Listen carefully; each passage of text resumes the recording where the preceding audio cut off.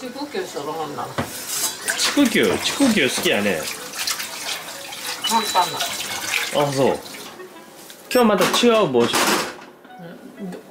どうしてわかった。見たらわかるわ、そら。色、これいただいたか。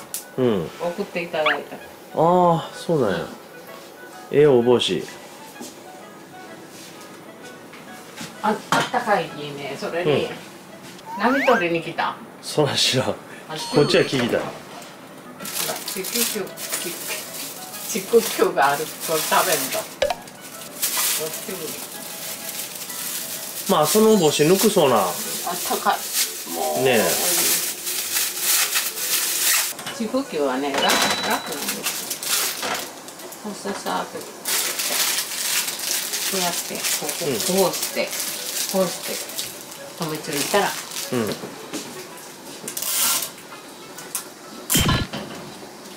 最近定番になりつつあるちくきゅう。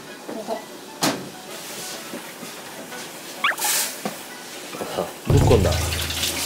ちくわをぶっこんで。きれいなのはね。うん。これ、玉です。これスッと入れないかな。ねえ。塩でも巻いても玉。あ、そう、入る。飲んだら味わえる。うん。結局もむんかい。下味つけた。なんでも手抜いたら美味しくないわ。うん。今日はじいちゃんどうしよったで。テレビ。いよいよ外に出んなったら。もう今寒い日で言われるもん。テレビが面白い。それに寒いだとか。うん。寒がりはばあちゃんや。でもこの暖房あるとないとやったら全然違うろ。これもちょっとさ消毒する。うん。何神経質にならでもたまんの。うん。だから美味しい。うん。やっぱり綺麗なね。塩で揉んだらということ？違う、ちくきゅうにした方が。うん。まあ見た目は綺麗かもしれないね、確かに。でもちくきゅうにしたらマヨネーズつけたくなる。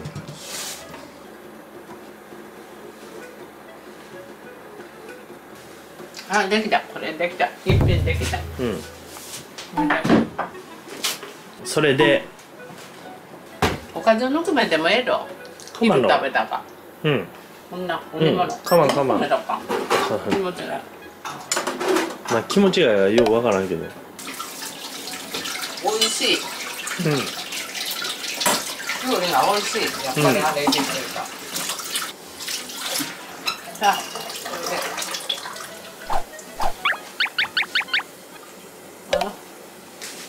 これで食べる。はい。出来上がり。これで。はい。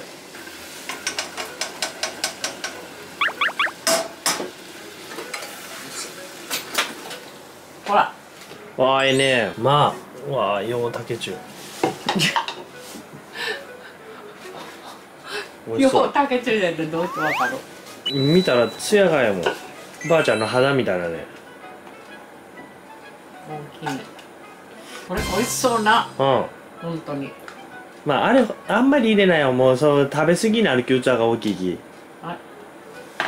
塩とごまあったかね。黒ごま。あるきにかけて塩は入れちゅう。炊くときにごまだけかけたらいいように。うん。ちょっとね。おかずで。はい。おかずお煮物。はい。いいっすね。年寄りはこんなもんばっかり。それがね体にも良さそうだし。お煮物。これ宇和島のじゃこ天。あ、有名なね。これ大根。うん。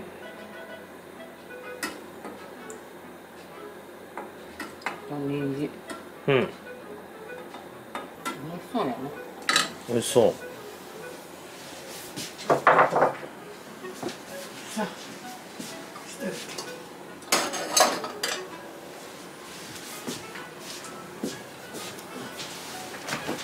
でこれがあるき。これって何？ゆうべ作った。うん。あ、どっちが作った？俺が作った方？そうかね。好きなバー取ろう。このらっきょう酢捨てない浅漬けのこれ液も捨てずに2、3回2回までは使える言うで、別の野菜に。私は使いません。1回しか。これ入れてね。希望通りやお茶も沸かしてあれ。あ、板取り茶。やったー。これ取ってね、すぐだけ。はい、取り箸置いとくけ。はい、どうぞ。はい。じゃあお願いします。これだけやったきました。でもおかずはもうこのお煮物。大根とね、宇和島の弱点と人参のお煮物。これちくきゅうね。ほい。これはかぶのらっきょう酢漬け。ほい。これ作ったやつ。ほい。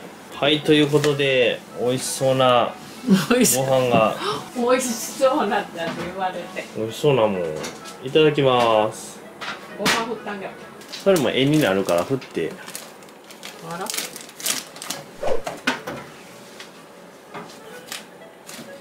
あったでね。あったような気がするけど。絶対あった。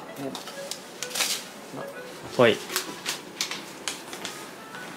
ごまと塩いるでやっぱり。でも塩振った方が美味しいもん。でも塩ね、入れて炊いてよ。はい。なんか外に落ちたような音したけど大丈夫かな。はい、出た。いただきます。なんて？食べてください。はい。動画撮るの忘れてて普通に食べてました。ということで、はい、この赤飯味はどうでしょう。これもちもちやね。赤飯、うおー、美味しそう。ではこれをかぶりついてみる。美味しいよ。竹中味がしゅうで、この俺作ったかぶのらっきょう酢漬け、さらに1日置いたらまた味がしゅんで美味しいね。で、この煮つけどう？お味。これ優しい竹中。このじゃこの風味がうまいね。このだしのあれ、これらっきょう酢漬けって玉ねぎやっても美味しいやんて。ではいただいていきます。